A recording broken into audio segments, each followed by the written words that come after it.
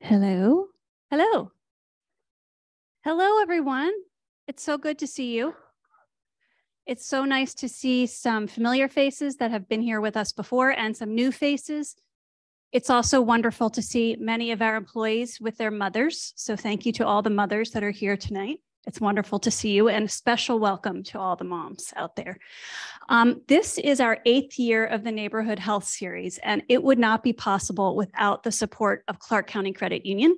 And here is Craig Fraley, just to very quickly say hello to you before we get started. Thank you, Vanessa. Good evening, everybody. We're very proud to sponsor Roseman's Neighborhood Health Series. Clark County Credit Union, we are the medical filled credit union. We're the only financial institution in the state that is chartered for medical. Having said that, we are open to everybody. Qualification is breathing. So if you ever want some financial wellness, you can come to Clark County Credit Union. We're owned by our membership. We are not for profit. We've been around for 71 years. I haven't been there quite that long.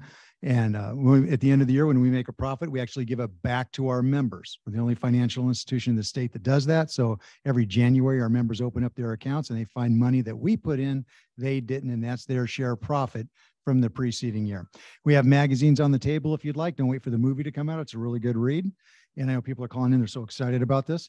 And I also have on the table millions of dollars.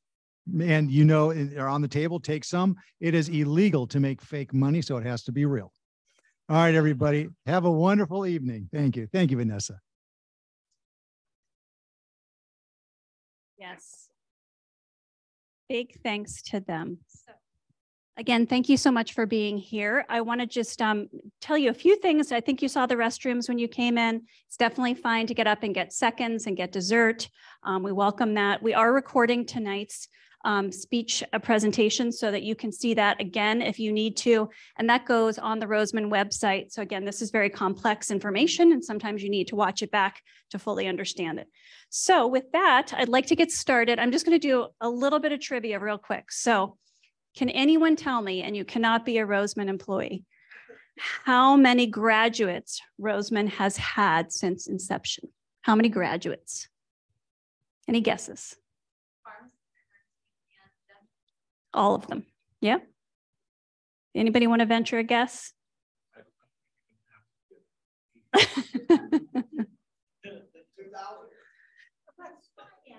right. Okay. A little bit more.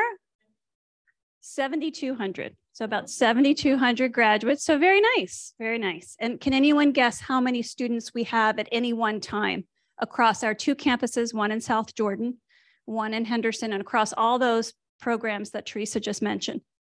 Anybody have any idea? Any one time? About 1,500. About 1,500. Yep. So our College of Dental Medicine is in South Jordan. Many of our students are up there. We also have a pharmacy school, a nursing school, and our College of Graduate Studies as well. So those are our programs, and we're working on a College of Medicine as we speak. So with that, I'm going to get started and introduce my very special guest. Dr. Leiana Oswald is a board-certified geriatric pharmacist with 13 years of pharmacy experience in the Southern Las Vegas area. She currently serves as the Associate Dean for Academic Affairs and Assessment. She's helped to raise over $700,000 in grant funding to support projects, including our Medicare call center and the free pharmacist-led medication therapy management sessions for qualifying patients. Dr. Oswald has also helped me personally when I've called frantically, trying to figure out why my mom's prescriptions were not being covered by her Medicare. So thank you for that. Teresa Rollins joined Roseman in 2019, courtesy of a Dignity Health grant to assist with Roseman's Medicare call center. Teresa obtained her bachelor's degree in biology from BYU and then stayed home raising her 5 daughters. In 2019, she certified with the state to become a level 2 Medicare counselor, and she loves speaking with the elderly and disabled and deciphering Medicare for them on an individual basis. Teresa teaches a religious class every morning at 6 a.m. for high schoolers, and in her spare time, she is found sewing or FaceTiming with her 8 grandkids. Teresa has also helped me personally navigate through Medicare with my mother for some of her bills and things. So you can see it really pays to have good friends that know exactly what they're doing. Louis Prusa is a second-year pharmacy student at Roseman. He loves to cook, go on hikes with his wife and 2 dogs. Mount Charleston has the best hikes, he says, and thrift. His goals after school are to hopefully do work in ambulatory care pharmacy. Vinh Nguyen is a second-year pharmacy student from Orange County. He's originally from Vietnam, and he graduated from UC Irvine, is currently an intern at CVS. He joined the Medicare Assistance Program, MAP, in 2021. He's interested in MTM and geriatric pharmacy, and in his free time, he likes to learn new languages, play soccer, watch TV, and hike. Lacey Quick, where are you, Lacey? There she is in her final year. She's a P3. She grew up in Bullhead City, Arizona. She is interested in pursuing a residency in a hospital setting. She likes to go to concerts, do archery, and she loves to go to the beach. She used to be a teacher before discovering pharmacy. Please join me in welcoming our very special guests.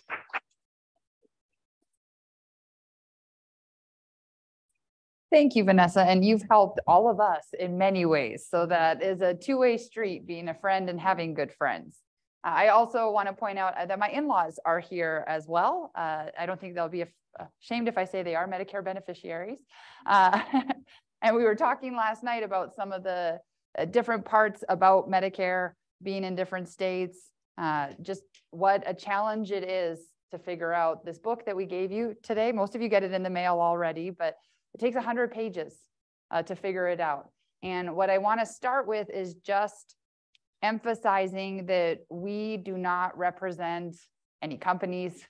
We are not going to give you any advice on what companies to go with tonight. So if that's what you came for, that's not what this presentation is. We're going to break down what Medicare is, each of the parts of Medicare, how original Medicare and Advantage plans work. And then if you have an interest or you want to know a little bit more about which plans might be the best for you, you've got our information to work with our students. When we say best for you, we would look at like what's important to you for doctors, what's important for you for travel, what's important for you for coverage if you go into the hospital. Do you like to put your things together? Or do you like to set it and forget it? And the students and Teresa, who you heard about, and then right beside her in the green shirt is Wayne Young, who's a very integral part of our Medicare call center. They help to advise the students, make sure that you're getting accurate, up-to-date, safe advice. So we are not going to earn a single penny off of anything that we give to you, nor do we want to. We really do this as a service for the community. That is a little snapshot of our Medicare call center and our students at work. With some of it, you'll see in the blue, we collaborate with the Medicare Assistance Program for Nevada that is now run through Dignity Health, but basically every state gets some federal funds from for programs called SHIP. And SHIP is your state health insurance assistance program. Some of them have started to use those funds to give them to companies to run the program because it takes a lot to run it. So our state put it up as a competitive bid, and Dignity Health is now the program that oversees the MAP program for our state. But all of the training comes from CMS, Centers for Medicare and Medicaid Services. There's a lot of robust training that MAP or SHIP, depending on if you go to another state, if you just happen to be here traveling, there's a lot of training that goes into that to make sure that you're getting the right information, qualified information. There's a lot of laws around behind what can be said for Medicare or not. If you get somebody trying to pull a scam, which we'll talk a little bit about, you might get some misinformation that sounds really good and ends up costing you a whole lot of money. So just for some background, our students go through about 30 hours of online and in-classroom training. They then complete anywhere from 40 to 120 plus hours in our call center with Teresa and Wayne, guiding them through that process. They do this outside of their pharmacy doctorate degrees that they're pursuing right now. So they're really awesome. I work with some of the best students. They're really volunteer and they're very passionate about helping all of you. And then they have to keep up to date. They have to recertify yearly, just like some of you are here to hear what's new for 23, what's coming. That said, we do some estimated cost savings if we work with a beneficiary or somebody who's going to be eligible for Medicare. We can identify some programs they may qualify for. We've seen medications not covered and somebody who's eligible to switch their plan at certain times, up to $63,000 in savings. Sometimes when you look at it in aggregate, And so about 1.6 million, we're a little bit over that now, closer to 1.8, depending on how it's calculated, that we've helped to save Southern Nevadans. That's just in our state, just in Southern Nevada. So really proud of the work that these speakers today do. Be aware of scams. We're just starting with this while I still have all of your attention before you get too sleepy and we start going through all the parts. That glucose level starts to drop after the dinner that we just ate.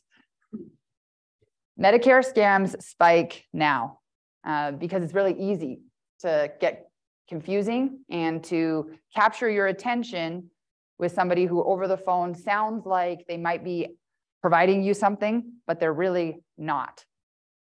Be wary of anything that's a free offer. Now, we'll talk about Advantage plans and how they'll loop in some extra services with them, and that's legitimate. But if they're, going to give you free gas cards or free things to sign up, that's probably a scam. You want to be a little bit cautious when they say, we'll save you thousands of dollars, which I just said we would do for you, right? But with MAP certified counselors that have gone through training, Medicare will never call you out of the blue. Your insurance company might, but anybody who says, I'm with Medicare, that is a red flag right there. So if you get that instead of, this is so-and-so from Blue Cross Blue Shield, your insurance plan, we have a question for you, but they're saying, well, we're with Medicare, And really try, if you're here for a loved one, like reinforcing that, because sometimes it's our loved ones that get the calls that think they're doing something good. My dad the other day was like, oh, I just put my credit card information. I was like, Dad, no, don't do that. Medicare is not sending out new cards. So back in 2018, 19, everybody was issued new cards if they had them because they were taking Social Security numbers off of the cards. That's now done. So there's no reason that you're going to be getting new cards. So also if you get called and you're said, oh, we need your information because we're providing new cards to you, do not give it over the phone. You can definitely trust SHIP or MAP programs. As I mentioned, SHIP is what it's called in some states, MAP in Nevada, and that information is in that book, the 1-800 number or the 1-866 number, to call and they'll loop you to the right state where you may be residing. And then .gov, when you're looking at Medicare.gov, that's the official federal site, the .gov. Medicare.com is not, it's a private company. And it looks very similar to .gov when you first go in there and it says, I did it today. Put your zip code in, tell us where you're from, and we'll tell you plans that will start to save money. So when it comes to Medicare, make sure you're looking for the .gov when you're typing something in. Any questions so far? Yes. My partner is trying to set up PharmD. And so he filled out the form that he can't reach anybody on the phone. And they wanted his Medicare number. And he doesn't know how to possibly find that. So he was asked for the card and he never had. Okay, we'll talk a little bit after. Hold that question because you might see some of this that's coming forward that might answer it, maybe not, and then I'll touch base with you. Yeah. So some background on Medicare. Little history lesson, taking it backward. We like to try to teach you like we teach our students. So we start with the background, right? It's the 57th year of Medicare. It was implemented in 1965. Anybody know who was president? Lyndon B. Johnson was president. Now, here's where I tell you I'm Canadian, so I have no idea who the presidents are. Well, I know now that I've lived here for 20 years, but back then, 19.1 million beneficiaries. He probably go a little bit crazy to think of a program that was started under his administration now that serves over 60 million beneficiaries each year. So it's really grown. So when you think about how complex it is, it's pretty complex in our nation of states to figure out how to give healthcare to 60 million people in a way that everyone can understand it. So they just made it so no one understands it. In Nevada, we have about 500,000, a little bit more than that, beneficiaries right now. We're going to talk about Part A. When we think about Part A, you'll hear it again and again. That's your admitted into the hospital coverage. And then some of the listings here, which we're going to go over. Part B, we think about that as your basic outpatient preventative services. Part C is combined. Part C is your advantage plans that actually combine Part A and B, and then usually Part D, which is your drug coverage. We didn't even get, anybody know when drug coverage came about in Medicare? So 57 years of Medicare, when did it start covering drugs? 2006. 2006, it started up. And that's actually what prompted this program at Roseman. I became a pharmacist in 2007. I graduated from Roseman, and I was inundated with patient questions at my pharmacy. And if you know me, I don't like to not know the answer to things. My in-laws can attest to that. Sometimes my father-in-law and I, we try to go back and forth on who knows more on stuff. Usually he wins. It really, really frustrated me, and had a technician at the time who was working with me, and he would see my frustration and be like, I don't know the answer to this. We never learned about it in school. I don't know anything about drug coverage.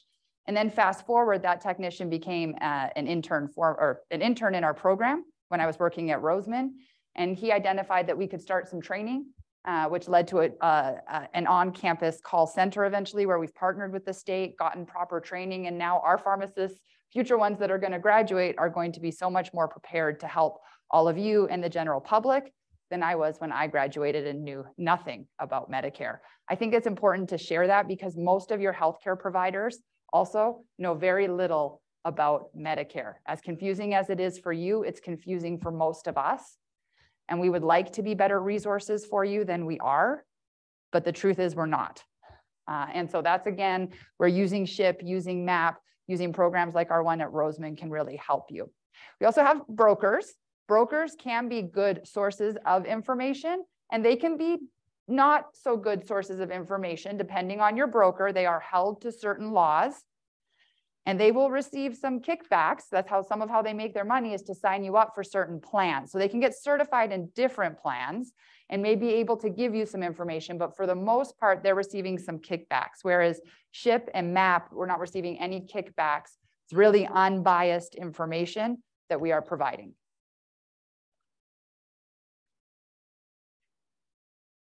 All right, who qualifies for Medicare? Likely most of you here are your loved ones, or it's coming up, which is why you're here to learn a little bit more. 4 main ways to become a beneficiary. You turn age 65 and you've qualified, which we'll cover on the next slide. You have a disability and you've been collecting Social Security, and then you qualify for a certain period of time of collecting that, 2 years. Any end stage, or anyone with end stage renal disease, Lou Gehrig's disease, and then certain medical conditions can also qualify you, or being, if you were exposed to certain toxic chemicals in certain areas of the US, you may also qualify at a younger age for Medicare. Hopefully that's not anyone in here. All right, so you're eligible at age 65 if you are a US citizen or permanent legal resident for at least 5 years before you qualify. You have, for Part A, earned 40 credits, 10 years paying into FICA. You can buy Part A, that will kind of show some of the pricing. Teresa's going to go over that. And then if you've been married for 10 years, even if you're divorced or the person you're married to is deceased, you may qualify as well. So these are some of the qualifying. Not everybody just turn 65 and automatically get Medicare. To check for sure, we cannot tell you.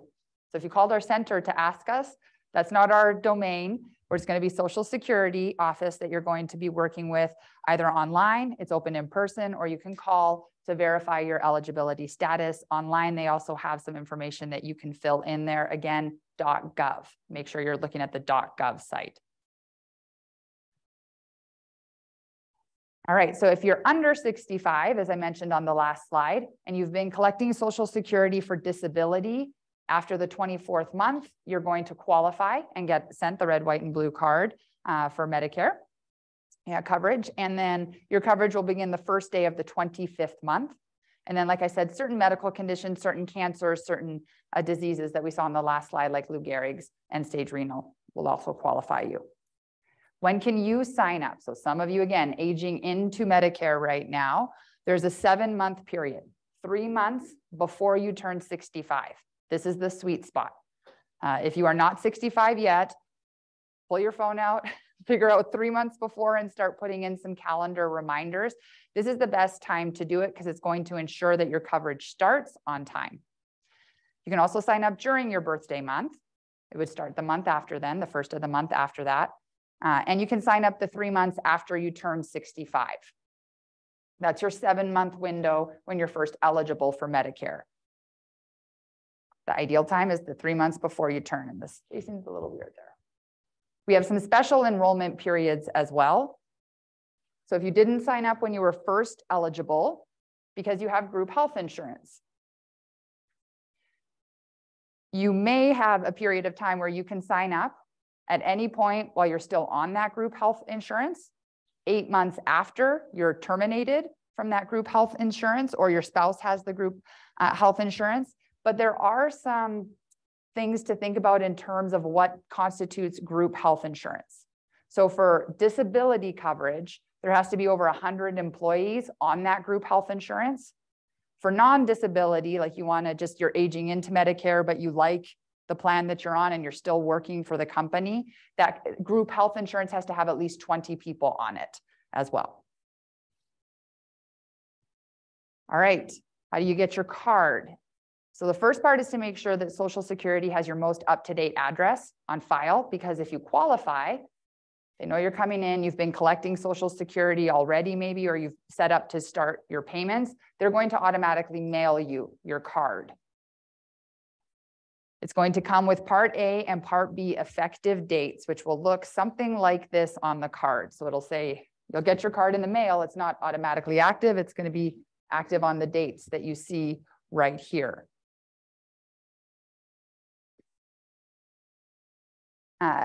If you do nothing, when you receive the card, you will be automatically enrolled in Part A and Part B on the start date.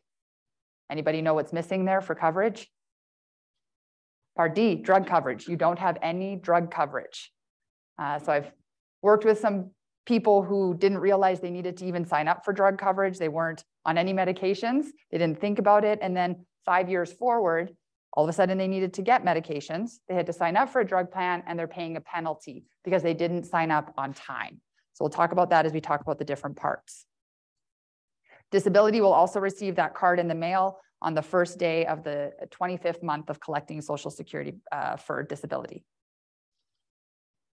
All right, if you're not collecting Social Security at the time you're going to age in, this is where, again, you want to, at the 90 days before, make sure you're checking with the Social Security office to ensure that they're going to send you your card, that you're planning to start Medicare, that they've got the right address on file, and that you qualify, you've paid in, you've lived in the US for at least 5 years, you ticked all of the boxes that we saw on the previous slides.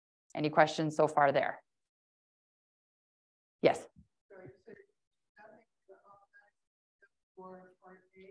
Part A and B, if you qualify and you've received the card and it's got the start date on there. Keep your card, you've accepted Part A and Part B, you're still going to have to go through Medicare.gov or figure out how you're going to get Part D coverage at this point. Now, Medicare Part B is not free, or not free, nothing in here is free. We're going to learn about that, but you will pay a monthly premium plus a deductible for using Part B. And if anybody remember what Part B is covering? Outpatient and preventative services. So good thing is most of your preventative services, they will come out free, but you're still going to be paying a monthly premium. It's going to be, Vin is going to talk to you about what those amounts are. You kind of see it up here. Roughly about $2,000 a year in premiums, and it could go up or down depending on your taxes filed 2 years prior. So we'll talk about that. If you still have active coverage, then you may want to talk to your HR department. If you're still working or your spouse is still working and you qualify to stay on their insurance and delay Medicare, you will sign the back of the card and send it back. That's going to say that you're declining. What you're signing on the back of that card right here is that you do not want medical insurance right now, and they'll send you back a new card just with Part A coverage. And you continue to use your private insurance or your company funded or where you're working insurance at that point. Now, active coverage does not include COBRA, retiree, VA coverage, or individual health coverage, not from a company, so not group health coverage. So if you're on the marketplace and you're purchasing your own private, remember what I said, it needs to be at least 20 employees on a plan to count for delaying your Part B and not getting a penalty.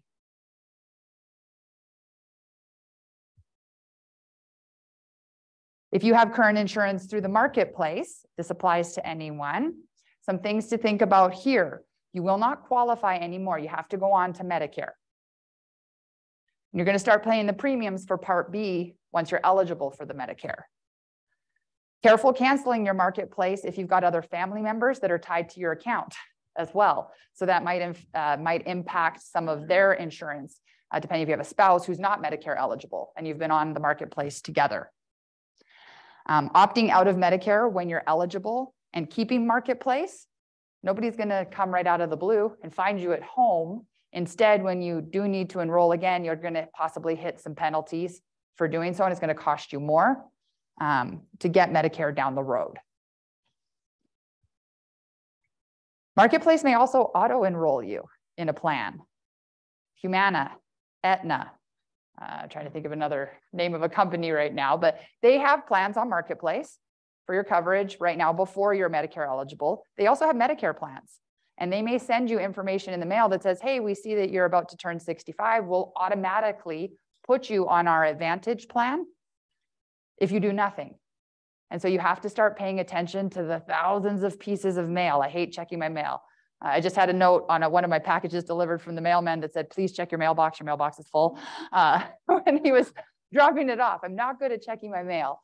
But you'll get a lot of different notices. You have to pay attention to the ones if you're on private insurance that might try to auto-enroll you through the marketplace on their plan. Possibly of the 25 plus plans that we have in Nevada, that plan is perfectly fine for you, but it's also possible that you're going to end up paying more out of coverage, have to change your providers, or other things might happen. Yes. If you're getting your care via the VA. Yes. So VA coverage, and I'm going to refer to Teresa or Wayne if they want to answer. You can be eligible, but on this next, where does it jump? Right here. Do I have VA listed? TRICARE. Medicare will pay first unless you're on active duty.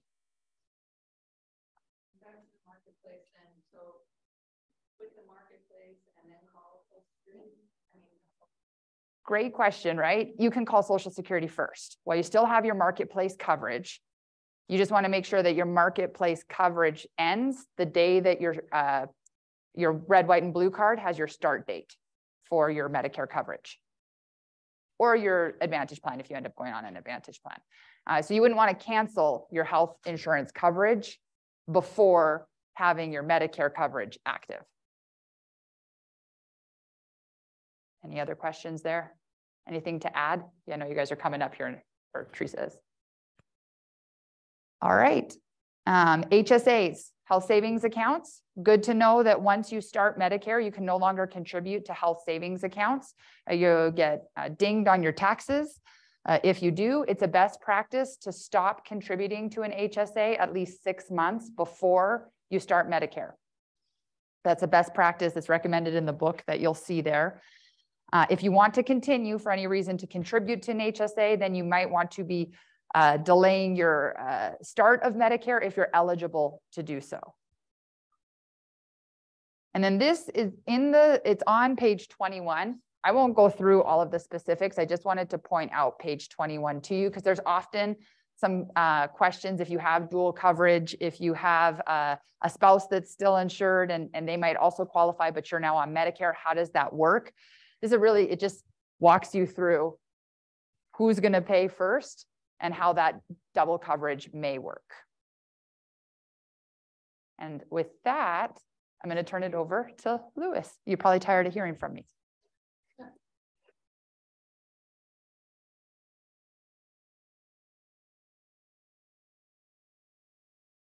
All right. Hope everyone can hear me. My name is Lewis, and I'm a member of the board that works with the Medicare call center at Roseman. I'm doing a little bit of active learning, as we call it, as students, where it's a good chance for us to kind of brush off the cobwebs, make sure we're awake, and there's a little activity for us to all do. So in your handout, there is a... I'm loud enough, it's fine. So like I was saying, there's a Medicare lingo It is a active learning activity for you to work through, and we'll take a little bit of time to kind of go through some of the big vocabulary that we see a lot of, and there's a little bit of confusion along with some of these terms. So I'll give you guys a little bit of time just to talk amongst yourself, kind of in the Roseman way, this active learning, and it allows us to kind of think it through first, and then we'll go over the answers after. So just take a minute and match the term with its definition. And good luck. 90% pass rate.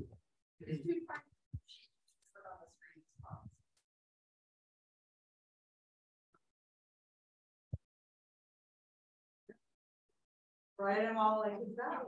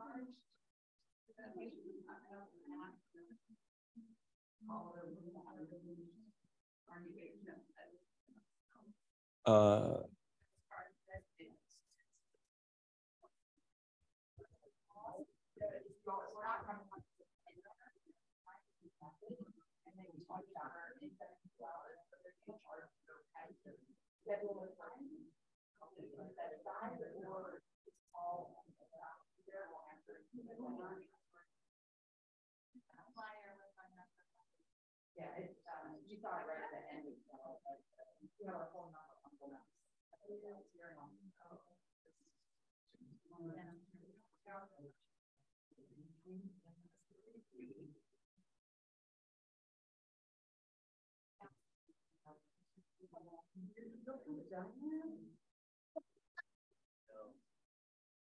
Looking at this stuff like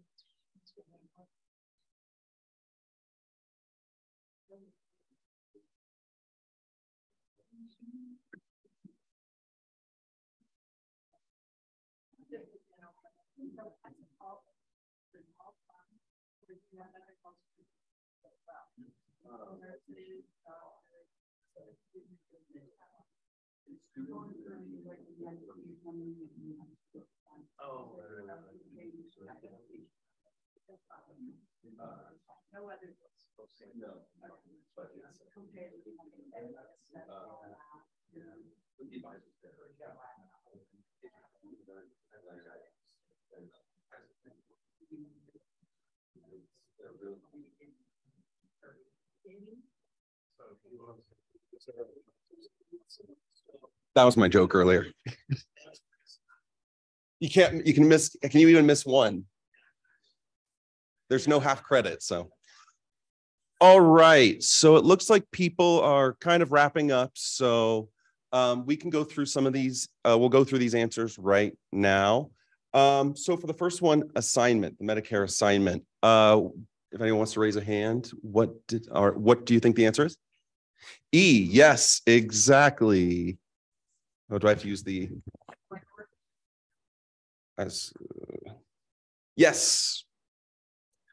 I just, well, yeah. So the Medicare assignment, like you guys said, is that agreement by your doctor, provider, or supplier to be paid directly by Medicare, as approved by Medicare, and to not bill you for any more than the Medicare deductible and coinsurance. So that can really help lower out-of-pocket costs. But one thing to be careful of, and especially when talking to a provider, a doctor, or a supplier, is to see and make sure that it is the assignment, the actual Medicare assignment, because it can be a little bit, especially with some of this wording, there may be providers that may not, they say they take Medicare, but maybe they don't take Medicare assignments. So that's something when you're out looking is something to ask, right? Because this will help lower the out-of-pocket costs with the Medicare assignment.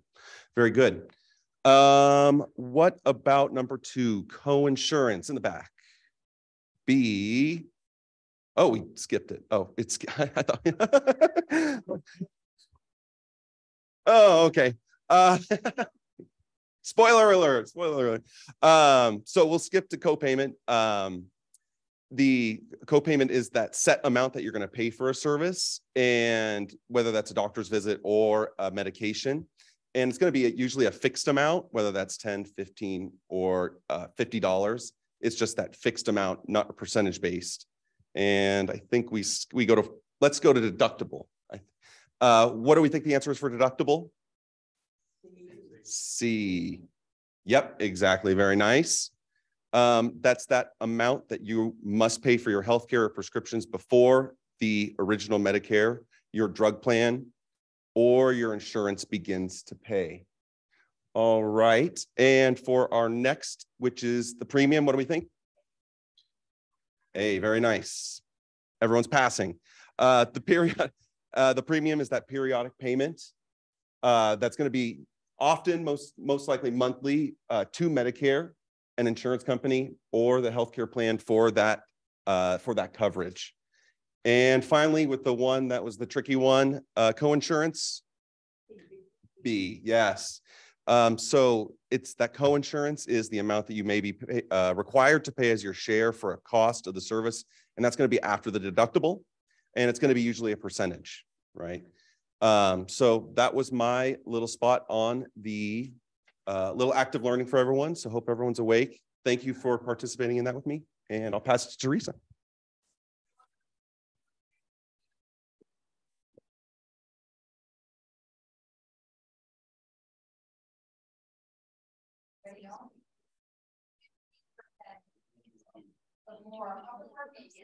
It's going to be later first. Yeah. Again,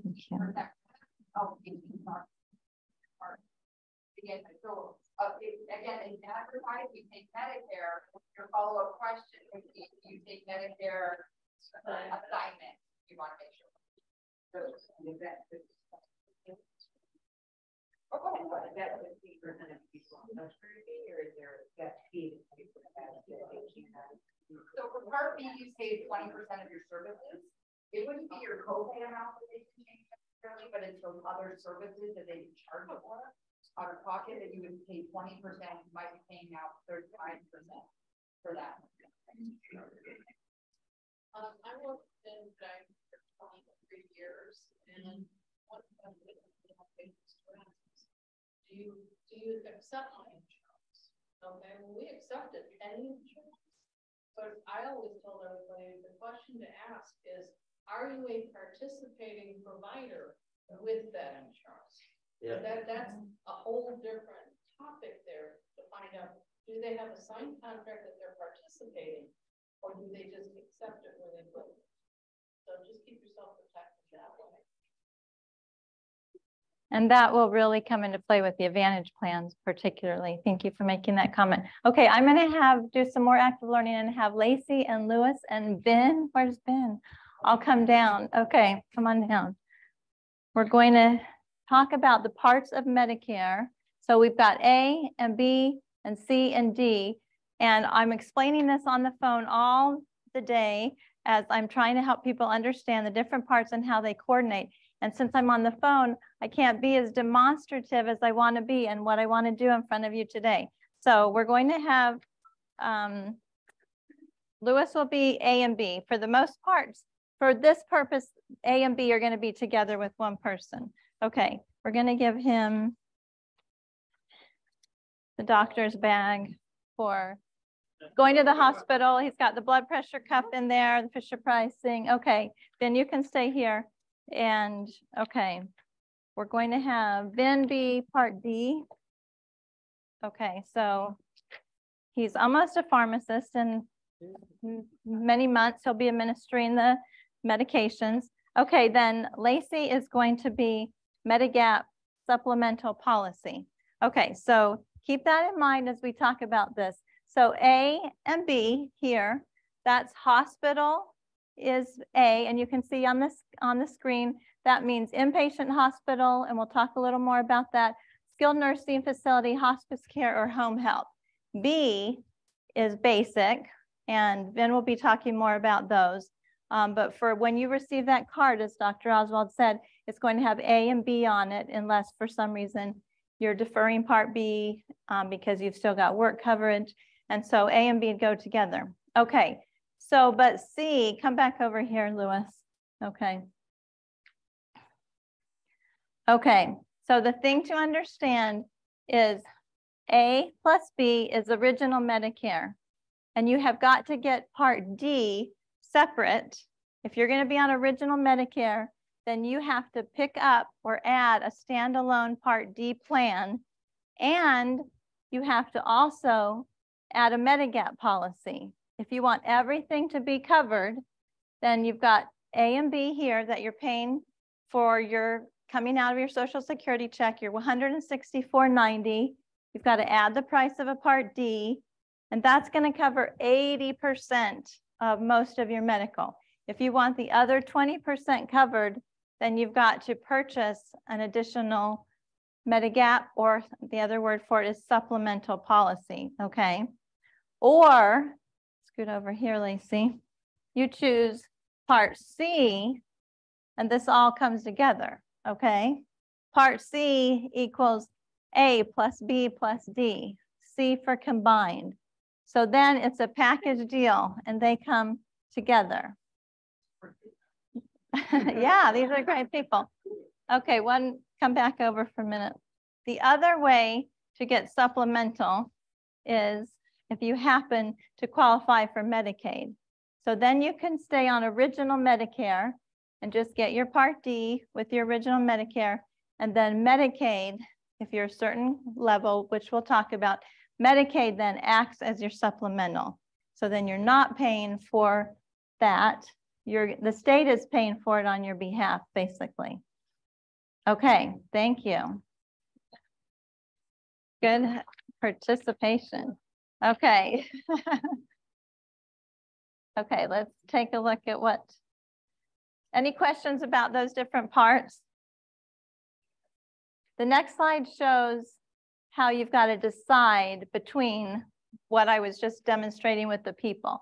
Okay, so here's two big choices. When you hit that point of 65, you've got a big decision. Are you going to keep original Medicare, the one that got mailed to you, and just call us and get a Part D plan, or talk to an agent and consider if you're getting a supplement? So there's your Part A, your Part B, and then you would need to call and get Part D if you don't want to face penalties later on down the road. Or, and this is the, okay, and the supplemental. Or you choose the Advantage plan, where all of that is combined.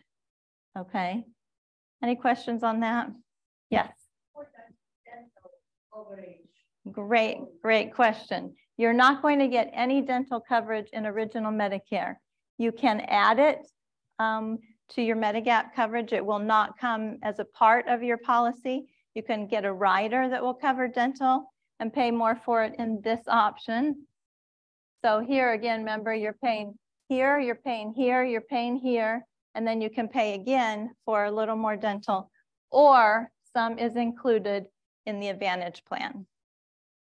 And vision also. Vision, dental, and hearing. Vision, dental, and hearing, we kind of say in one roll off the tongue. For they're in the Advantage plan, you'd have to pay extra in original Medicare. Great question. Oh yeah, that is just there because sometimes there's some Advantage plans that don't have Part D. If you have it for the veterans where they can get their medications at the VA, but it's usually just all together.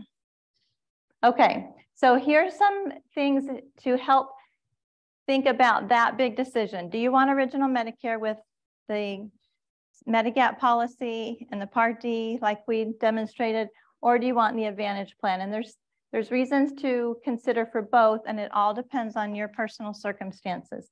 So the provider of original Medicare is Medicare themselves. The provider of the Advantage plan is Aetna, Anthem, Humana, Allwell, all of the private insurance companies who also provide supplemental plans. So you have to pay attention if you're talking about a Humana supplemental or a Humana Advantage plan. Those are different, okay? The providers in original Medicare, you can go anywhere in the nation and go right to a provider. They almost all accept original Medicare. And you can go directly to a specialist. In an Advantage plan, you are agreeing for being in their Advantage plan that you will use the providers within their network. And you're agreeing that you will go to, that a primary care physician will need to refer you to a specialist. You cannot go directly to a specialist in an Advantage plan. As far as the premium, yes, you'll pay $164.90 or more for original Medicare. And the same for the Advantage plan. Once in a while, you can pay less. There's some plans that will cost less than that $164. Part D coverage, you need to add it if you've got original, but if you get the Advantage, it's almost always included. And then, yes, you've got to consider that, or you're going to be facing 20% out of your own pocket of everything that the original Medicare 80% did not cover, with no cap. There's no cap on what that could add up to from a hospital stay or whatever. So that's important to consider. And no, you would never get, appropriately, you would never get a supplemental policy in addition to an Advantage plan. That does not happen together. Okay. So here's looking at the costs of this. Part A, and I'm going to just speed through this because we're going to go, this is an overview of all of this. And you've got it on your paper, but as we go through the different parts, we're going to break that down. So that's just seeing everything all in one slide. And here is what is not covered by Medicare in general. Most dental care, if you need dental care medically, then that would be a medical situation. But eye examinations related to prescribing glasses like optometry, that's not going to be covered. Yes, ophthalmology related to your medical condition would be covered. Dentures are not covered. Cosmetic surgery, massage therapy.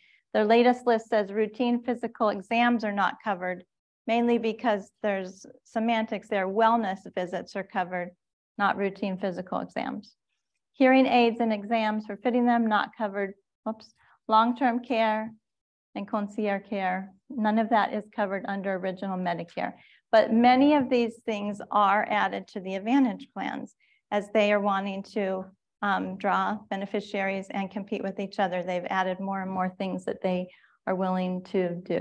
An Advantage plan has to cover everything that original Medicare covers. They have to cover that, and they can choose to add more to that if they want to.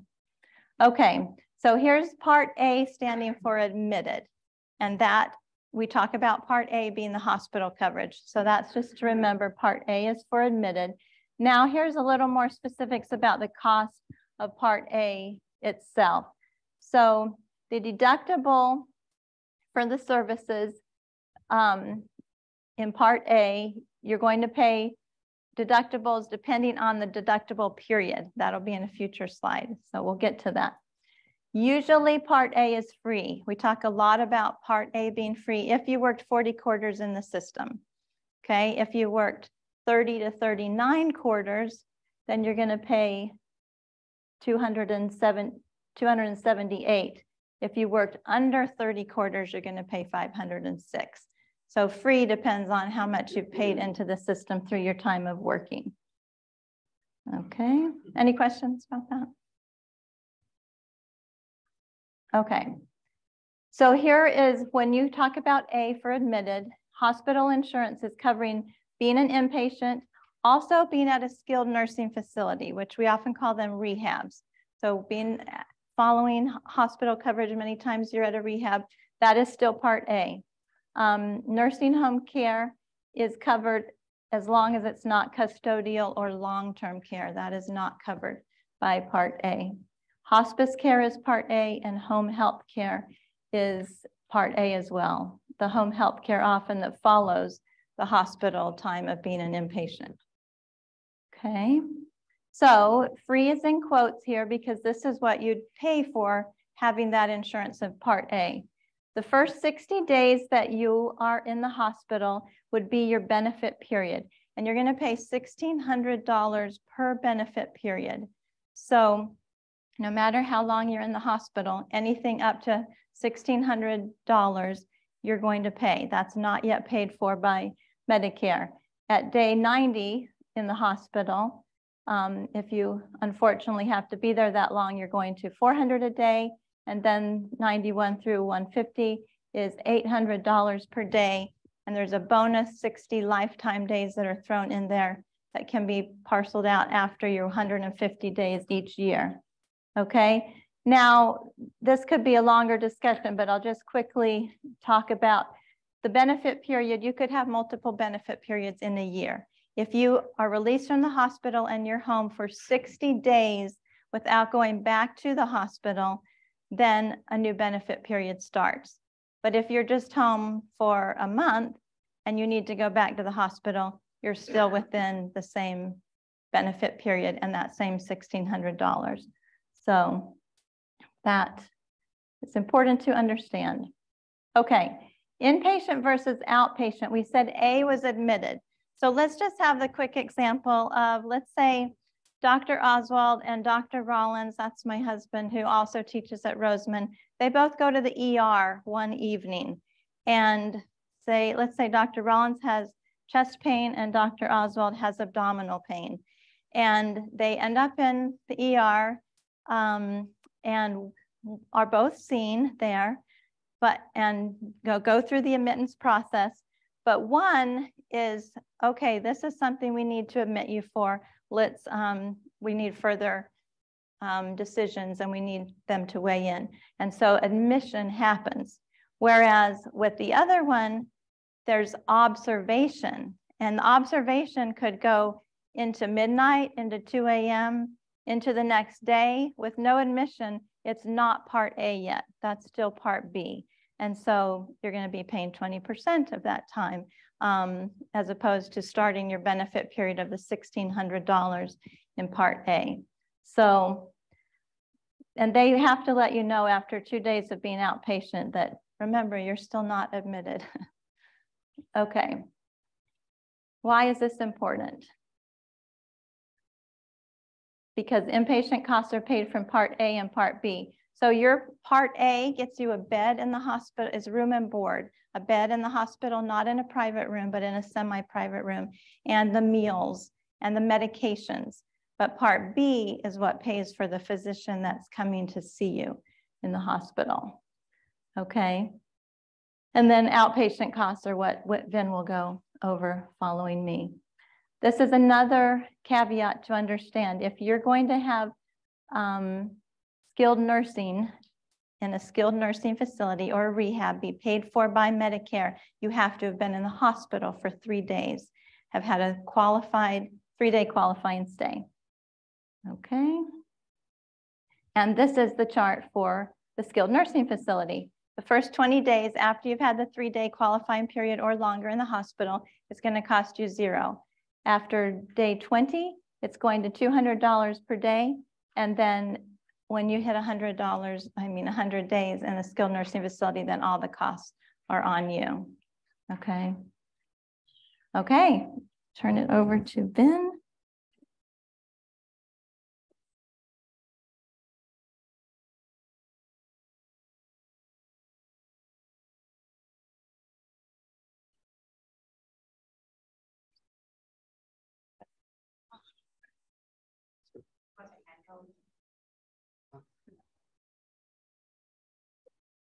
I think it's fine.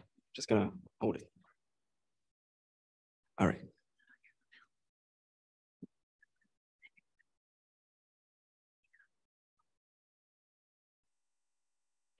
All right.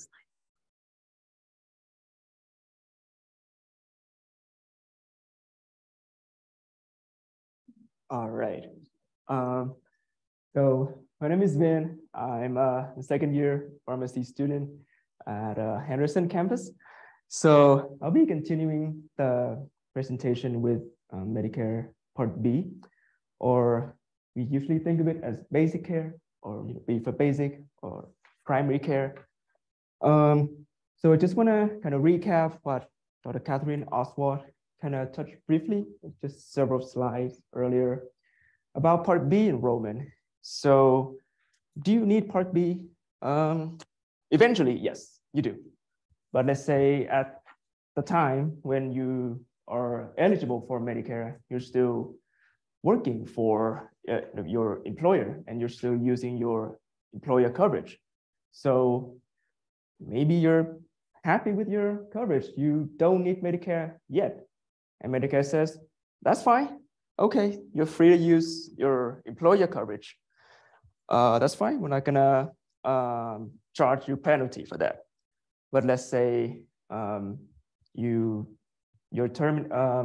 coverage is terminated, right? So you stop working for any reason. So you're no longer using your employer insurance. So Medicare is gonna say, okay, so we're gonna give you a special enrollment period, usually for 8-month period. So within that 8-month period, you can sign up for Medicare Part B without having to pay a penalty to your premium. But if you miss that period, then you might have to incur a penalty. You might have to pay a penalty. Okay. All right. So what does it cover, right? So as Dr. Oswald mentioned earlier, unlike Part A, Medicare Part B cover the majority of the outpatient services. You can think of them as your doctor visit, your lab work, your screening, things like that. It also covers durable medical equipment or DME. Some of the common ones are blood glucose monitor, test strip, Lancet, nebulizer, you name it. And also preventative services. You can think of them as vaccines or several types of screening. So what does it cost, right? So unlike Part A, where you have to pay a deductible every hospital admission, right? For Part B, there is an annual deductible. So you only have one deductible per year. If you meet the deductible, then you're good for the year. Medicare will pay for 80% most services, and you will be responsible for 20% for most services, unless you have a supplemental plan, also known as Medigap, that will fill in that 20% gap. And for preventative services, oh, yes, we have a question.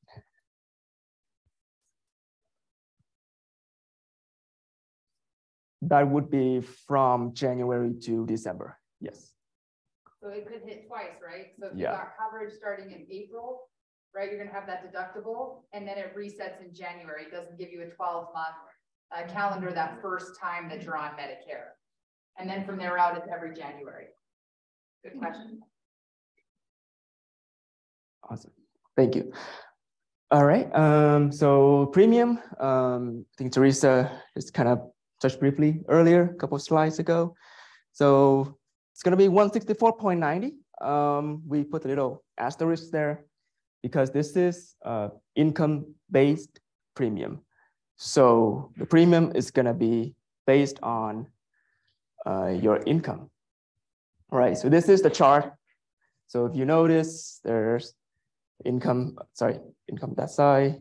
So if your income is above certain threshold, then Medicare will kind of calculate that, and then it will raise your Part B premium. And one thing to keep in mind, the premium is going to be in 2023, and Medicare is going to look at your 2021 tax return income. So it's going to be 2 years prior, right? So they're going to look at your income 2 years prior to determine your premium currently. Yes. So under the very first column, file individual tax return, should that first one be $91,000 for that? Oh, good question. Oh, yeah, I think we made a typo there. It should be 97. Sorry about that. Yeah, 97. Should be 97. First, I like your keen eye, but yes, this is correct. So it's 97,000 or less. Individual 194, you're going to be at that 164.90 this year. Individual, this should be 97 right here. So 97 to 123, or joint 194 to 246. You're going to be paying that. And again, that was your 2021 filings. And then it goes up from there. Yes, Dr. Ross. Now, is it true that once that deductible set past the deductible, or sorry, you're paying per month onward? It's not like they go back and change. They don't adjust that down later on. They adjust it every year, unfortunately. Yeah. Your previous filings. Yeah. Every year. So if you think about it, and my in-laws, I could use as an example, they had shared with a story of you where they took some money out of your retirement savings. That counts as your income. It goes up, but 2 years later, you're not taking that amount out, and you might not have adjusted that for your monthly living expenses that you were going to be having. So as you make decisions with your money, you want them to be thinking 2 years in advance and just budgeting or planning ahead that certain premiums may be going up then based on what you have. And your income level that you were at before you turned 65 2 years prior is probably higher than when you turn 65 and what you're getting per month. Sorry to cut you off. Oh, no, thank you. Thank you, Dr. Oswald. And thank you for pointing that typo. It's my typo. All right, so so here are just a list of the common preventive services that are covered under Medicare Part B. So, and these are 100% free. So a lot of beneficiaries are not aware of that.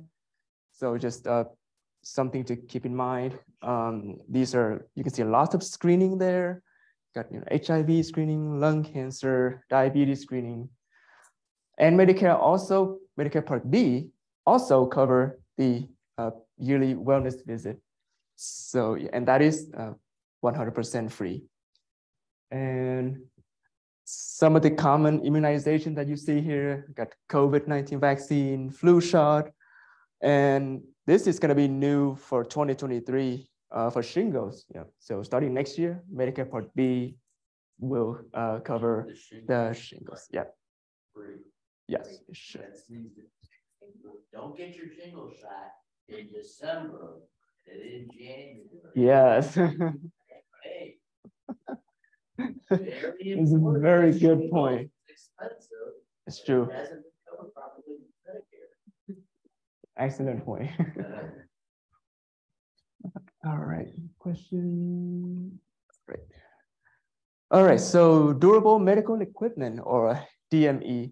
So our state of Nevada is a part of the program called Medicare Competitive Bidding Program.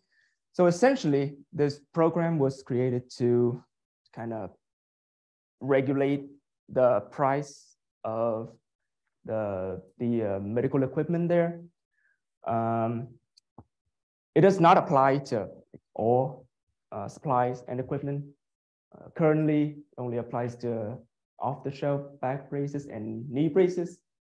And of course, you have to have a prescription in order to be billed through Medicare, and they have to get it through a Medicare approved supplier, also known as contract supplier, and they can find the supplier. Sorry for that little cover up there. So they can find the contract supplier and competitive bid suppliers on Medicare.gov.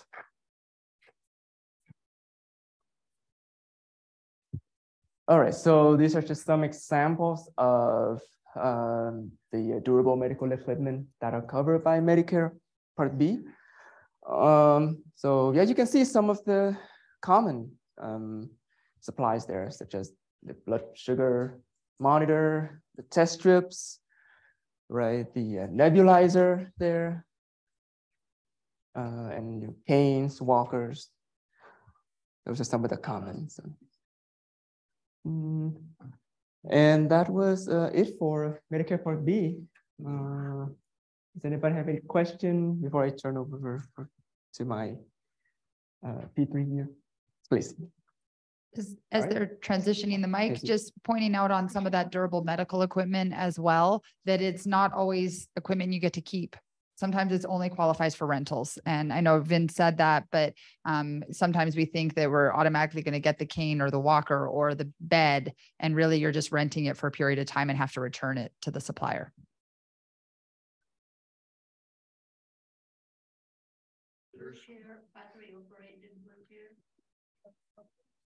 Scooters, that's a good question. I don't know. I'd have to look. Yes. If you have a qualifying medical note from the doctor, possibly. That's why we have Wayne here.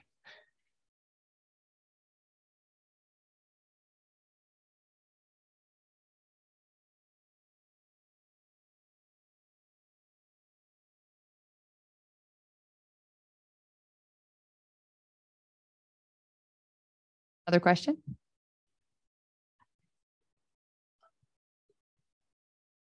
Go for it.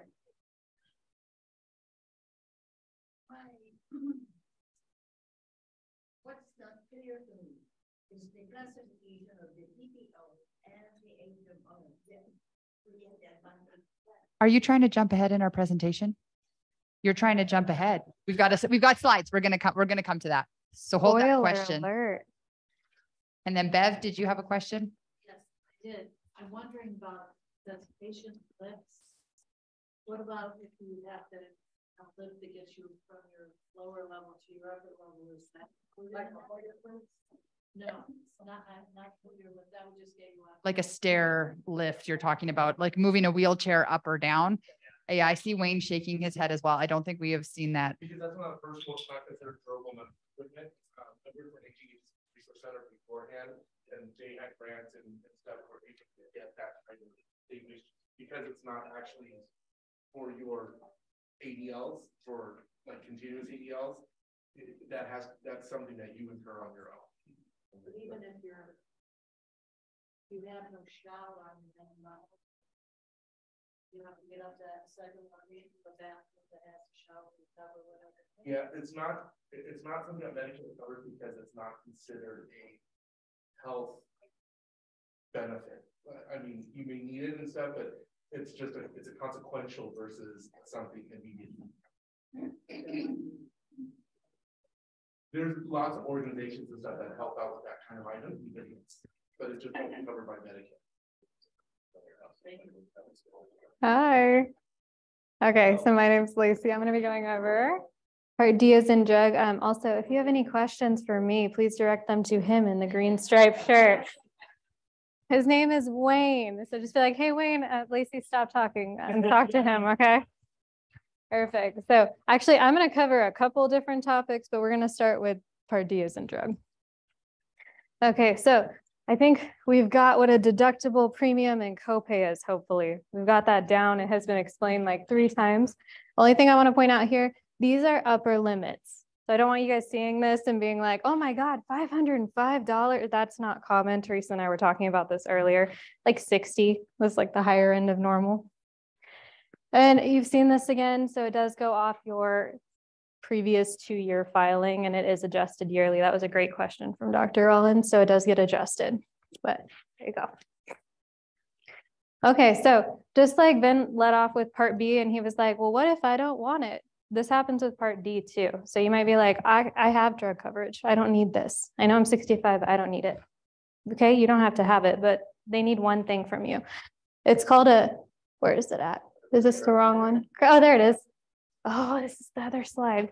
Creditable coverage letter. So you get it from HR. Dr. Oswald talked about that earlier. Legally, they have to give it to you before you start panicking. So you get this letter, you send it in, they have it on file, great. If you do not do that, this is where the penalties come from. So you can't opt yourself out. You have to provide evidence that you're being covered. I want to highlight a common one this happens with is COBRA, which Dr. Oswald mentioned earlier. So a lot of COBRA beneficiaries, they think it's creditable coverage, and unfortunately it's not. There we go. Okay. Oh, yes. So we're utilizing Part 2 right now. We're going to go through the process of investment. So that we can be able to cover it. Will I then not have my Part D? Or will I just downscale it to like the $20 a month? I'm not worried about it. $60 a month. I direct you to Wayne. Repeat the question. Yes. So the VA. But we don't have the VA miles paperwork in place yet. So once we get to the point of the pharmacy is covered, what do I do with the like a monthly for? I'm sorry. If I go to VA and get my drug. Right, so My VA, the VA, so the VA is not considered the same network as Medicare. So the VA, even though you get the medications from the VA for free, it will never be considered credible coverage for Medicare Okay, purposes. so then I just bump down to a lower level of fee. Correct. Correct. I would right, to eliminate eliminate the penalty, you would always want to just take the least, just to have it, you would take the least amount of premium product. Perfect.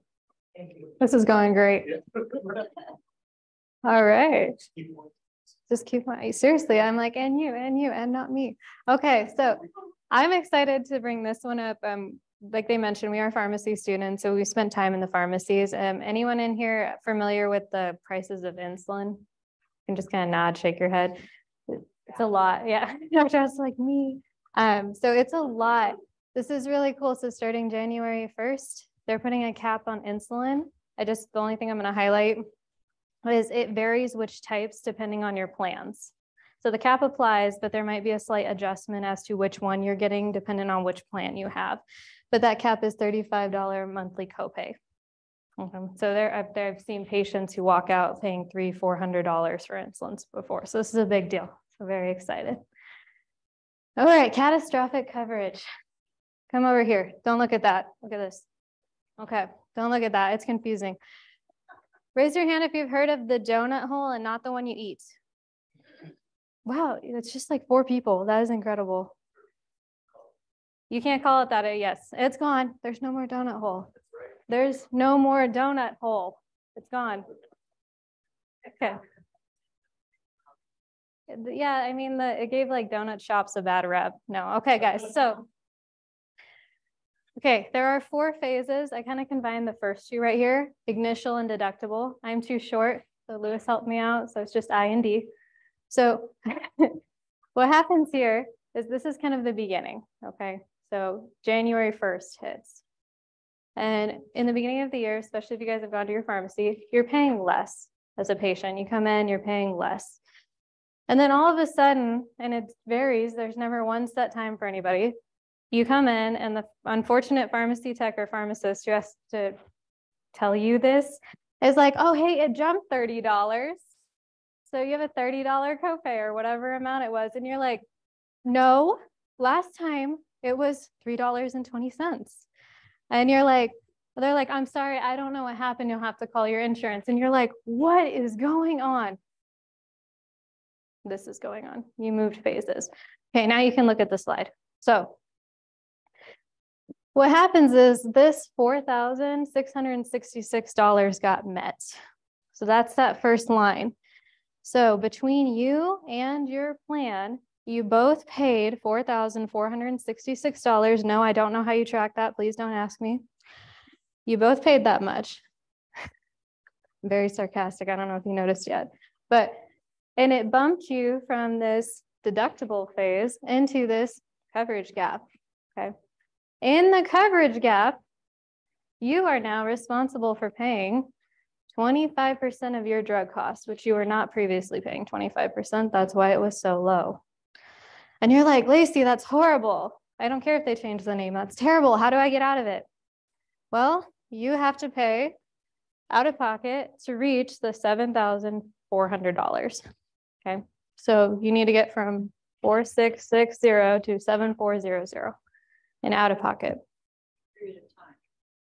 It resets at the first of every year. So if you don't meet this amount by December 31st, good news. if you get stuck in that coverage gap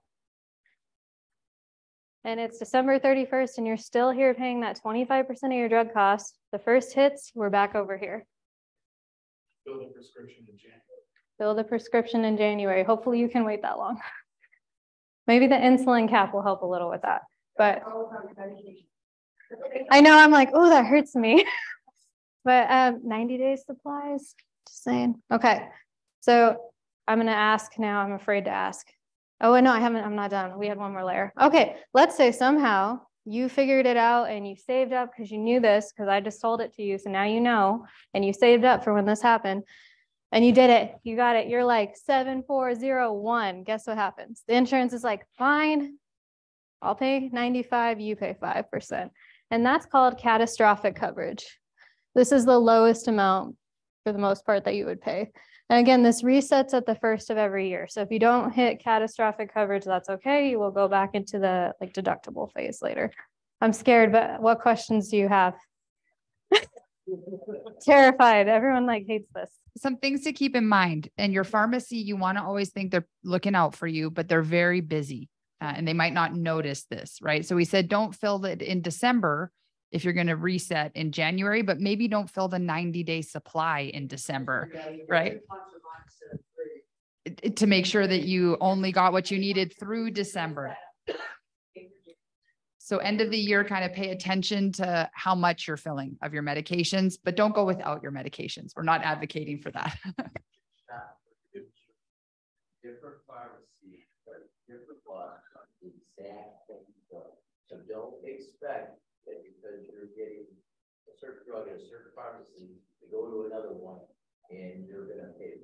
This is very true. Different pharmacies, depending on your drug plan, because remember, drug plans are private. They've contracted. You'll pay different amounts potentially for your co-pays as well as for the drugs in the catastrophic, or not in the catastrophic, in the coverage gap phase. And then sometimes it's actually cheaper to pay for your drugs out of pocket to begin with and not ever hit the coverage gap. Some of your medications that would be getting you into that coverage gap would cost you less than your copay sometimes and not be billed to your Medicare. So really being savvy, again, these students, they live this. If you have questions about that or want to try to help to calculate some of that, they can help. Teresa. And it doesn't have to be a surprise at the pharmacy counter on Medicare.gov. You can see all the different coverages and what that would be for your specific drug before you get there. I promise we mean no harm at the pharmacy. I know we are the first people you talk to and you're like, what is going on? And I'm like, I don't know either, but I do, but most people don't. So I'm just going to pitch the call lab real quick, but you can call Wayne or Teresa and they can help you work through this. This is a lot. We are telling you guys a lot in a very short period. Yes. Do they? Yeah, I have their phone number. 968-6615.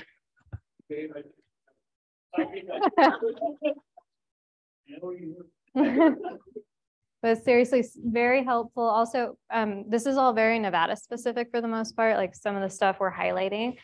No, then put your hand down. This is very Nevada specific. Other states have programs like Medicare Assistance Program that we have here, which is what Wayne and Teresa work with us through. So I don't know what it's called in all the other states, but if you do move out, maybe like seeking out and finding out what their Medicare assistance resources, because they are certified counselors. Okay, what did you want, Ben? Yeah.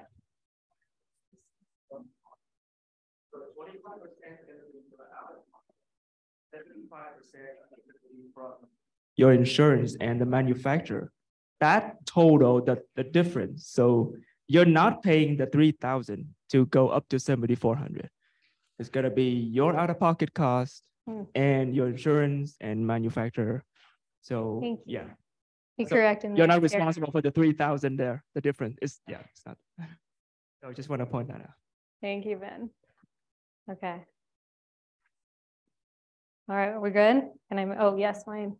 So Dr. Oswald brought up a great point about like if you're in your last month and you're in the coverage gap, you need to fill your prescription.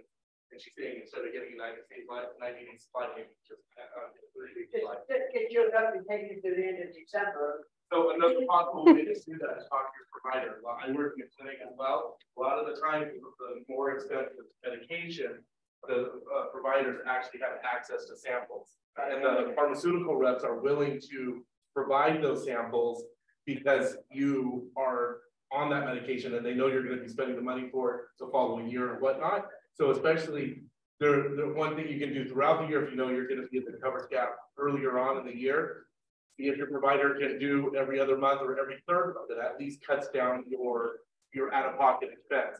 But specifically, especially if it's towards the end of the year and you're not going to be able to take advantage of the catastrophic phase, then maybe ask to see if you can get some samples before that happens to kind of offset your out-of-pocket costs. I knew this was the slide. I knew it was going to be here. We stopped. But just one quick question. Yes. I mean, obviously samples, I understand, but if you were to say, I'm going to pay out of pocket because it's cheaper, I'm just going to pay for the drug. That's not going against the amount that they're calculating. Absolutely, yes. So the question was, if you pay out of pocket, that doesn't count towards that amount. That's correct. So that's the problem, is if you're not paying through the insurance, then yep, you still get the 90-day, yes. But yes, that is a good point. So you guys got this. See, I don't even know why I'm up here. Okay, I'm gonna hit net. Oh, never mind. Go ahead. Oh, yes. Is that just when you are Medicare, you have to present once? That's something that has to be presented every year, like Just in the beginning. okay. Yeah, and I do touch on what happens if you lose credible coverage. So I'm gonna hit next. Okay, I got the thumbs up. We're going. All right, guys. So we're done. No more Part D. Don't ask me anything else. Okay, we're on a Medigap. So I want you to change your brain. This is different. I really like Teresa's example. Okay, so here is, I think this was Lewis. Here's Vin, so the boys.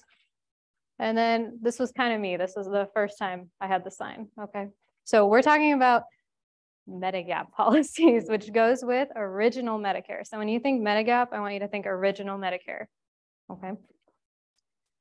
This is a very busy slide. Bear with me. So what is a Medigap policy?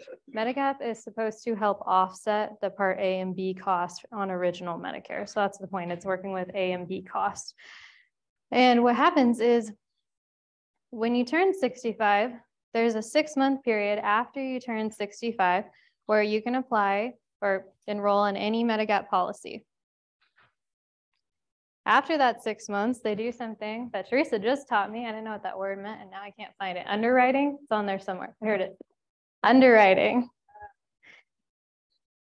It's when you get your Part B at any age, and it's very extremely important. When you get your Part B. Turn 65. Okay. It's when you get your Part B. So if a person has worked 10 years, Mm-hmm. never took the Part B, that's when it starts, when they get the Part B at age 65. Very important because it's that open. I'm just kidding. Slight counter to that. What about disability? Because you can have Part A and B earlier. Okay. People on disabilities. Very cool. Yes. And you want to fill in that gap, you either pay for it out of your pocket or you get a Medicare Advantage. Beautiful. He should be teaching. I don't know why I'm up here, guys. There's so many teachers. Oh, he is a teacher. See, there's too many of you in the audience for us. Okay. So, well, generally speaking, from the Part B, okay. Very misunderstood. A lot of people, it says 65, it's when you get your Part B, whatever age. Okay. The main thing to take away there, though, is that once you get Part B coverage, whether you get it at 65 or you get it 10 years down the road because you worked an extra 10 years and you delayed it, you want to, if you're going to be on original Medicare, consider your Medigap plan at that point because they can't discriminate for anything. After the 6-month period, if you have some medical conditions, the private company can say, no, we're not going to give you a Medigap plan or we're going to charge you more for the Medigap plan. Absolutely. And that's the underwriting. Thank you, though. I appreciate the correction. So with that, outside of that 6-month window, they can do this underwriting. Now, let's say after you started, you got your Part B, you did it within that 6-month time frame. You now get something, this is new, it's an annual open enrollment period. So once a year, then you're free to change in between Medigap policies if you want with some limitations. So I'm gonna hop over to this one. So these are the plans. It just looks like somebody wrote the alphabet on the top. I understand that, but you can kind of hop between them going that way, not this way. So whatever you start with, like plan N has a lot of benefits. You can't hop down, or you can hop down to less, but you can't start from less and gain more. Okay, so it goes that way when you're switching. This is all stuff in terms of Medigap that you would talk to plans specifically and kind of see which each one includes and what it would look like. If you enrolled in it after that 6-month period varies, because then they can do the underwriting and request your medical records, and they could potentially deny you from enrollment. So that's why we really push that 6-month window when Part B starts. Just kind of reiterating what I said, addendum though, because we have 65 and it's the Part B one. And this is important. This is why I was kind of telling you earlier with Teresa's example, Part A, B, and D, original, not Medicare Advantage. So that's that Part C. So I'm going to move into Medicare Advantage. You cannot have a Medicare Advantage plan and a Medigap. It's kind of like double coverage, and it's actually illegal. So if a broker ever tried to sell you one, for example, and you were a Medicare Advantage recipient, it is like illegal. They could get in a lot of trouble. Okay, so different subject, special assistance programs. This is income-based. So now we're thinking more low income. We're out of Medigap. This is not related to Medigap. I hop through a lot of subjects. That's why I'm trying to differentiate. So full Medicaid, this is a state program. Medicaid has different levels. And depending on your income, you could qualify to receive benefits based on the levels. This is an example of one of them. It's QMB. So those are the income limits. This does change every year though. So like if you take a picture, you take this home next year, these numbers will not be the same. It's just for a reference point. Also, this is one of the higher levels. There's still Slim B and QI below it. So keep that in mind. These aren't the only ranges, but there are state-run programs to help you. And this one's specifically for Part A and B. This is our federal program called Extra Help, and it's helping you with Part D if you qualify. It's also income-based. And for 2023, max generic cost, so a generic medication, $4.15, brand $10.35. So this is again, all in the drug world. This one's Part A and B. Okay, and these are needs-based income programs. Okay, so original Medicare, we're wrapping that up. Things to remember, penalties, don't be late. Make sure that if you need a letter of creditable coverage, you get that to avoid that lifelong Part D penalty. It is lifelong. There are some, everything's got a what if exception, but in your head, I want you to think it's lifelong, okay? And then they already covered how Part A and B work. 63 days to enrollment in drug plan if your employer coverage ends. So you have 63 days once you're not covered to kind of get enrolled in that, like whatever plan. It could be Part D if you don't have Part A or B. And then these are for that supplemental insurance again. So that's the Medigap stuff we just covered. Okay, any questions? Because I'm about to move to Advantage. So we're getting away from original Medicare. Yes. Okay, I'll try.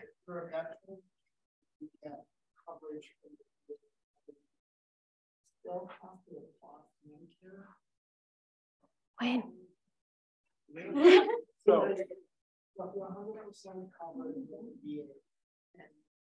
And I'm 65 in 2 years. Mm-hmm. Why do you have to apply for Medicare? It's not a must, it's an option. Now you're talking strictly about VA, not TRICARE, right? You're talking about strictly Veterans Affairs. So you're just in a separate network. So basically, no, you don't have to take Medicare, but you will not be able to use civilian access because you're opting into a network. Kind of look at it like an HMO. Your HMO is the VA network. So we've had a lot of veterans where they will choose that option going, well, why am I going to pay for this when this is free? And I'm fine, I'm only using it for 30 years. Why am I going to, partake of that? The scenarios that we've come across are the planning ahead, not knowing what's coming in the future. You chose not to take the Medicare network, which is completely fine. As long as you're not using it. The problem is later on you move to an area where there's not a veterans hospital, a VA access is not nearby. the closest three is 300 miles away. So now you want to opt into the Medicare network in order to have civilian access or to have access to medical care without having to go to the VA.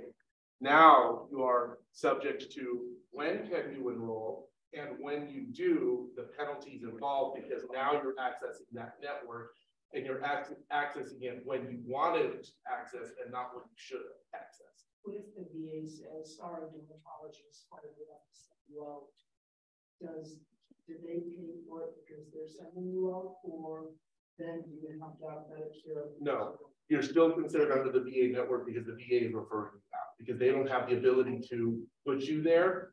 They're paying that, they're flipping that bill because they're referring you out. But if you go to the dermatologist or whatever without that VA referral, now that's on you. If I did want to get Medicare as a safety net, then Medicare covers first percentage and then the VA covers. So that's why I say the VA network or the Medicare network don't coordinate together. They don't play well together. You've got two separate networks. If you want to look at it this way, it's like you bought a Sarah Club membership, you bought a Costco membership. Just because you have a Costco doesn't allow you to access the Sarah Club. But you can, as long as you have both cards, you can shop at either one. It's the same kind of concept. You can choose one, you can choose both, you can choose neither, but you only have access to the ones that you partake in. But the VA does play with, Medicare does play with TRICARE. Yes. But not with. Correct. The TRICARE is paid into, yeah, they have a whole different network. Think of both VA and TRICARE.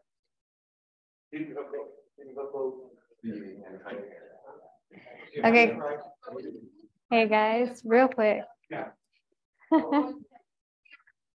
So Lewis is handing these out, and how you're talking to Wayne right now, you guys have great questions. And with Teresa, they've given you so many little tidbits. This is what we do, and we can stay on the phone with you for hours, and we have done that. So Lewis has got these. Please grab one, even if you're like, I'm sick of hearing it. Our phone number is on there. You can call and make an appointment too. Okay. For time's sake, I'm going to go a little quickly. You're not allowed to ask me questions anymore, or Wayne. Okay, so Part C, Advantage Plan. So C as in combined. So when we think about Part C, that combination, it's Part A, B, and D. It's all of them together. Remember, no Medigap policy, okay? No Medigap with Medicare Advantage. Somebody asked earlier about like PPOs. So that's PP is preferred provider. When you think of this one, it's you have to, usually you stay in network. You can go out of network. That's a good benefit to this, but it's usually associated with a higher cost. HMO is another version. You need to stay in network, and you do need a referral for specialist. PPOs, that's not the case. So that's kind of a perk over here. So PPOs, a lot of beneficiaries do like that freedom to kind of move around even if there is an incurred cost. Okay, so I kind of said a lot of this, but when you think of Medicare Advantage, you think of network. So we're staying within a network. No supplemental, that's a Medigap. Okay, this is a summary of the breakdown of the cost. As a Medicare Advantage beneficiary, usually this is just deducted straight out of Social Security. It's one lump sum they're taking out. This is not something that you as receiving this benefit would need to worry about. This is kind of what it looks like. When you're in a Medicare Advantage, you do get a Medicare Advantage card based on your plan. At that point, we ask you to take your original Medicare red, white, and blue card and put it safely away for a different rainy day. Use this card at your pharmacy and your doctor's office. And how do you choose between the three? It's all about you: health, cost, and lifestyle. So if you need something where you can move around and go to different states, maybe original is better. If you want something a little more affordable, maybe it's Medicare Advantage. Okay, any questions? No, I'm going to hand this over to Teresa. Okay.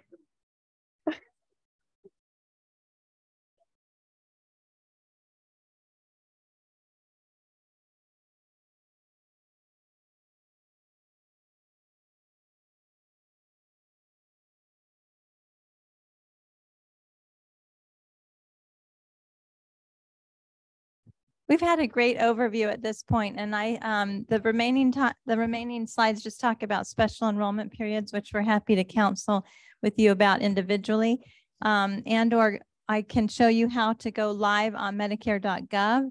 Don't know if everyone wants to see that or you'd like to just come down and see a personal demonstration. Are you? Everybody okay to see what Medicare.gov looks like? Yeah. You don't get the same thing. I don't. You don't take any offense if you want to get up and leave at this point. I just hear respectful of people around.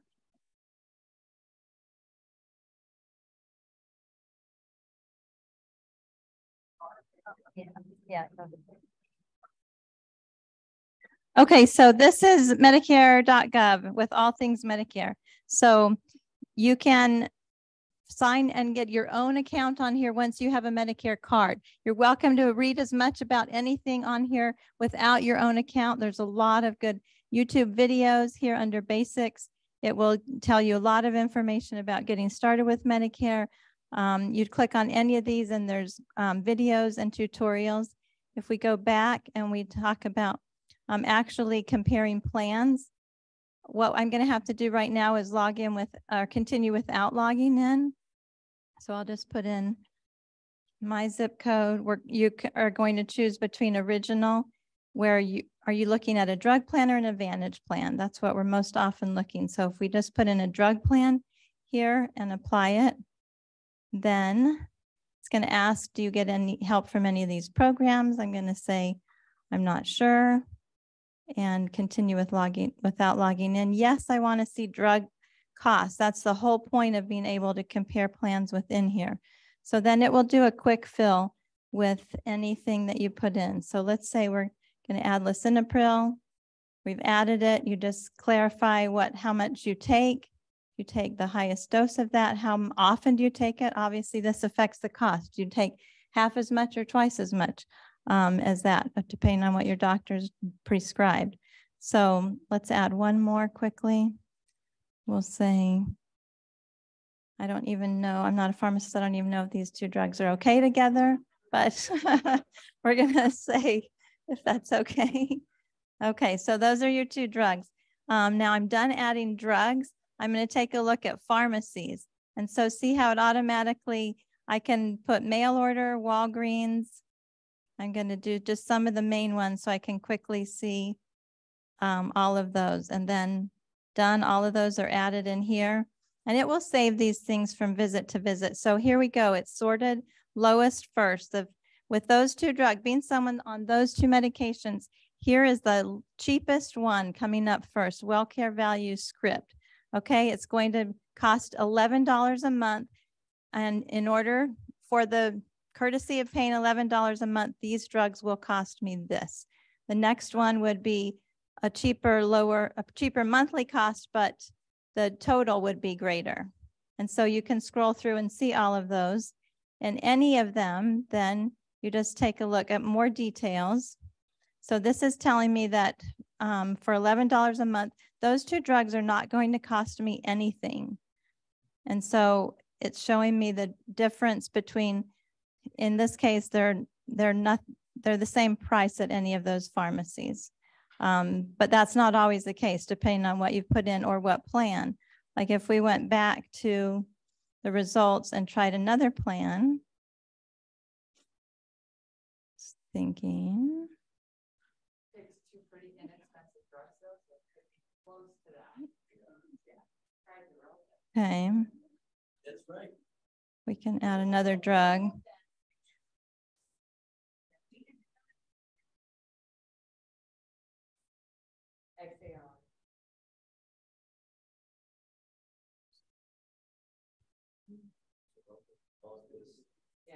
Right, right.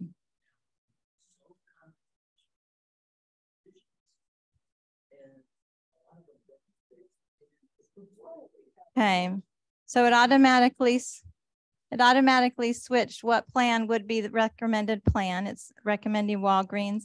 I'm going to pay this much a month, and then I'm going to pay that much. And this is the lowest one. See, the next one's $1,500, $1,600.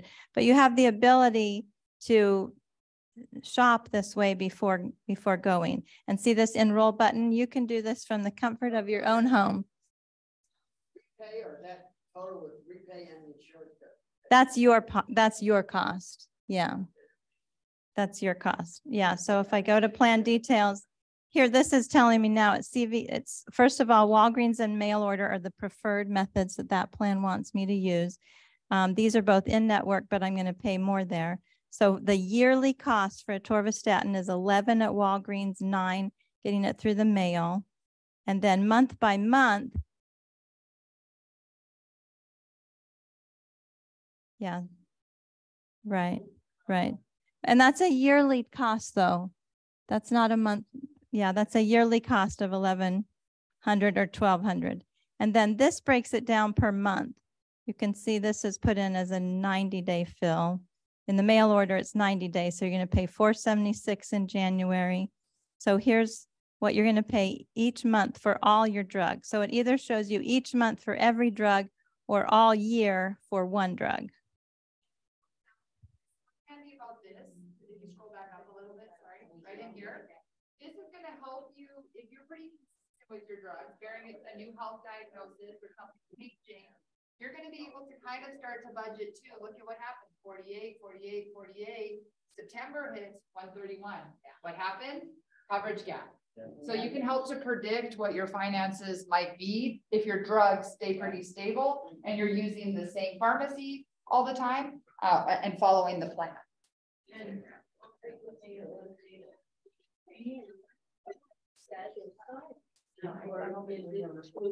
It's fluid. So this will be fluid with Medicare. They will update this sometimes daily, weekly, monthly. You sometimes see changes during open enrollment. A plan that you looked at all of a sudden changes slightly a few weeks later. They try to avoid that, but it is a fluid site. And to use some of the terms that we, sorry, Robert, that we talked about. So here, you've met your deductible in January because it was a $505 deductible, but you had an expensive enough drug that you met it. And then here's the prediction. When you'll enter the coverage gap is September.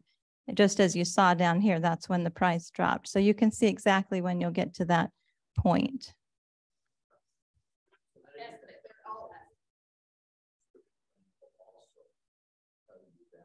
Yes.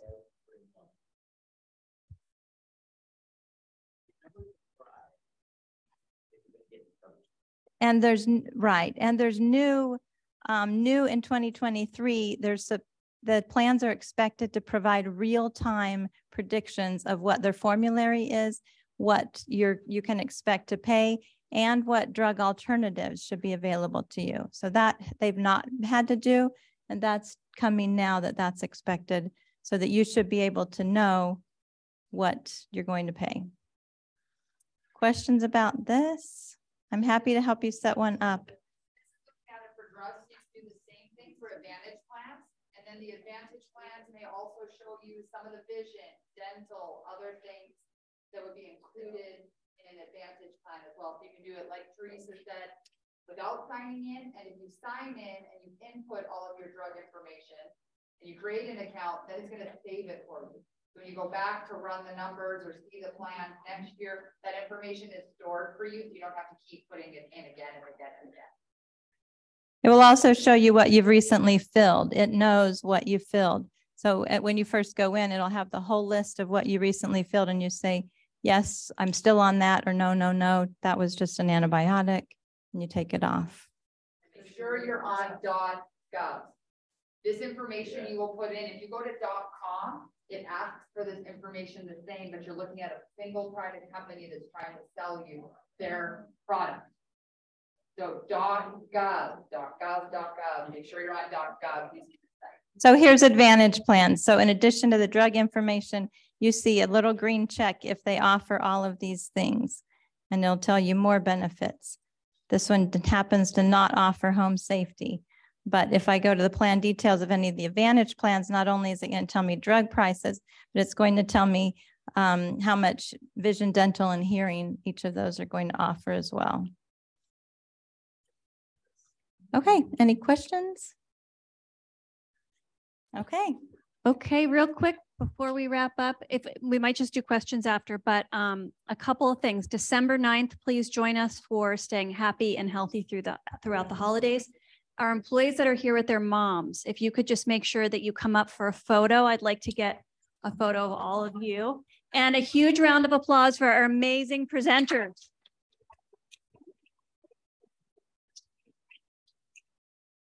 Thank you all for being here. We're so grateful to have you, and please stay well, everybody. And then I'll go get your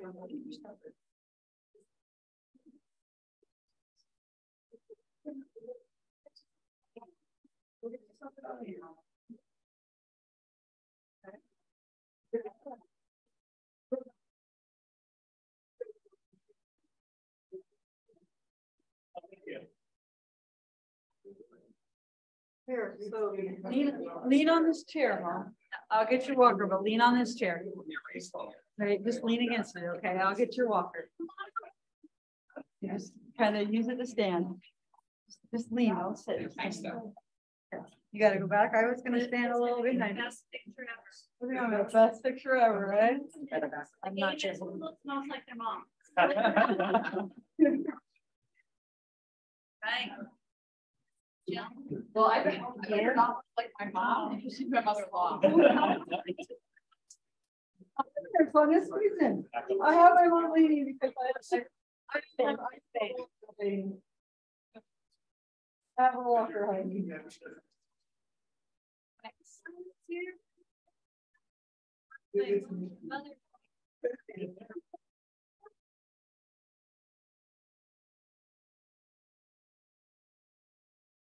Well, we're having great children.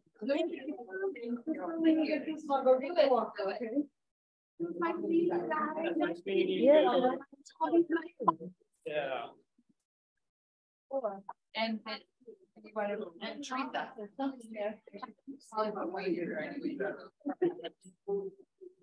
If I'm getting all the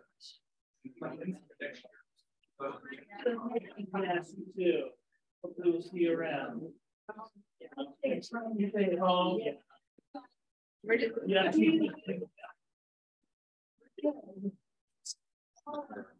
Yes, I'm a homer.